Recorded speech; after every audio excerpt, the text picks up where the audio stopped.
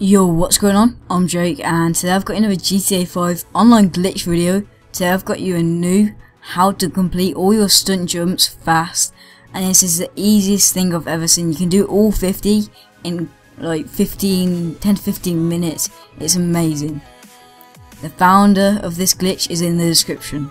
Okay, press start, go to jobs, host job, Rockstar created, then click on the downtown underground race. Everyone will have it. Start it up with the settings I do. These off, these on, supercar so it gets done fast, 1 lap because you don't need any more, and so on. Go to where I am on the map, just before this jump. You can now check how many stunt jumps you've done already.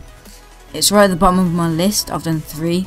Okay, go over the jump and make sure you go past the little road bit on the side. I don't do it right the first time, but the second time I get it, and you can check again. So now I've done 4. I keep on doing this for a few minutes and end up with like 17 or something. It didn't really take me long. You can also use this to unlock certain rare paint jobs that most people don't have. The reason this works is because when you go over it, you get 100 RP and it counts as a unique stunt jump completed. So it's quite good. Then once you finish, you can either leave if you want because it will save anyway, or you can just finish the race and get a bit of extra money in RP like I did. That's pretty much it. I've sped up the gameplay in the background. If you sign into your YouTube account, comment something that could help me improve my channel, or what worked or didn't work for you. Like the video if it was clear enough for you, and if it worked.